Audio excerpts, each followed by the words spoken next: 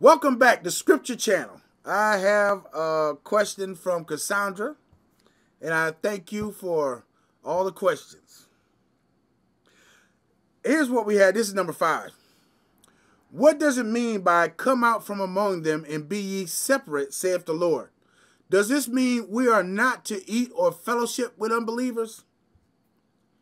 Let me answer that question.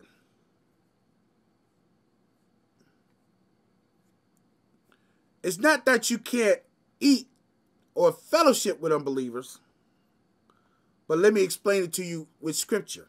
2 Corinthians 6:14 through 18. Be ye not unequally yoked together with unbelievers, for what fellowship hath righteousness with unrighteousness, and what communion hath light with darkness? And what concord hath Christ with Belial? Or what part hath he that believeth with an infidel? And what agreement hath the temple of God with idols? For ye are the temple of the living God, as God hath said, I will dwell in them and walk in them, and I will be their God, and they shall be my people. Number 17. Wherefore come out from among them, and be ye separate, saith the Lord, and touch not the unclean thing, and I will receive you. Number 18. And will be a father unto you, and ye shall be my sons and daughters, saith the Lord God Almighty.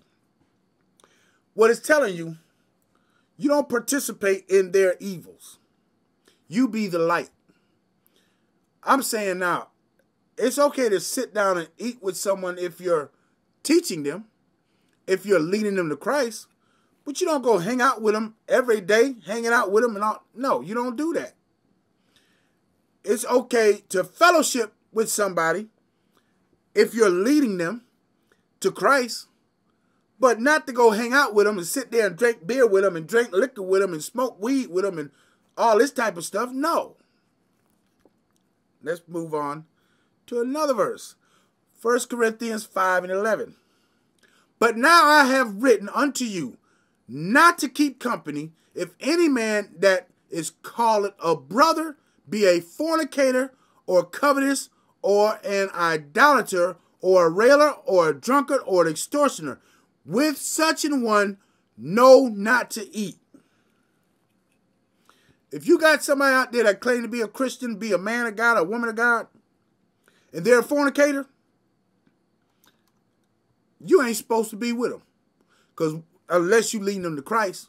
But if you hanging with them, if you rolling with them, if you spending a lot of time with them out in public and all this type of stuff, you're giving credit to their behavior. You're saying it's okay to be like that. This is what this verse is talking about. If they're covetous, always wanting somebody else's stuff, you don't hang with people like you don't associate on long-term things with people like that. You separate from them. And let them know why you separating from them.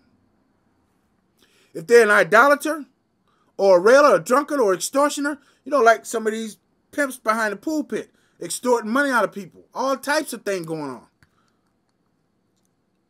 So again, if you're leading someone to Christ, if you're leading someone down the right path, it's okay. But ain't nobody telling you to spend every day with the same person, or a whole bunch of days of the week, or a whole bunch of days of the month. Because what you're doing, you're giving credibility to their wrongdoings, and you're letting folks know, oh, well, it's okay to do this, because preacher hanging out with him. He's sitting there drinking a beer with him. He's sitting there smoking weed with him, and he's a preacher. I'm not even going to get into this female pastor who got on whatever it is, video, drinking, Patron, and cussing. And then try to justify it. And then some preachers just try to over-justify it. But you know what? She was not living in Christ at that time. She was not saved at that time. Now, maybe she done repented now. I don't know, but when I seen the video, she hadn't repented because she was defending it. But then she said, I don't condone it. If you don't condone it, why'd you do it? Why are you sitting there defending it? All you had to do is say, I was wrong, y'all. But no, she don't want to say I was wrong then because so many people were supporting her. So many people were saying, you do you, girl. You do you, girl. Man, please. So look, if you're leading someone to Christ, that's fine. If you gonna sit down and eat with somebody, matter of fact, you might take somebody out to eat because they hungry. They might be homeless and you taking them out to get something to eat. Ain't nothing wrong with you sitting there eating too. But you don't become one with them in their evils, in their wrongdoings. You don't do that.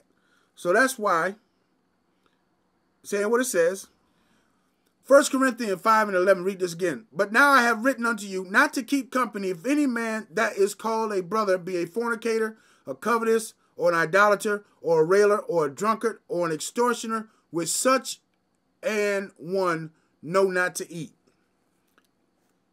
These people here doing this type of stuff, you're supposed to take them in secret anyway. First time, you and them in secret. Hey man, you can't be doing it. You gotta stop. If they receive it, you done gain a brother. This is another episode, but you done gain a brother. If they don't receive it, then you go get one or two more. Then you bring them there. If they don't receive it that time, then you take it before the church. When they take it from the church, they still don't get it. They thrown out. You ain't going to be up in here like that. 2 Corinthians 6, 14 to 18. Read all of that. Wherefore, number 17, come out from among them and be ye separate, saith the Lord, and touch not the unclean thing, and I will receive you. It's telling you, don't participate in their uncleanliness. It's all right to be there if you're helping them, leading them to Christ, bringing them into the light. Anyway, I hope you enjoyed that. I did. So until next time, be blessed. Hallelujah.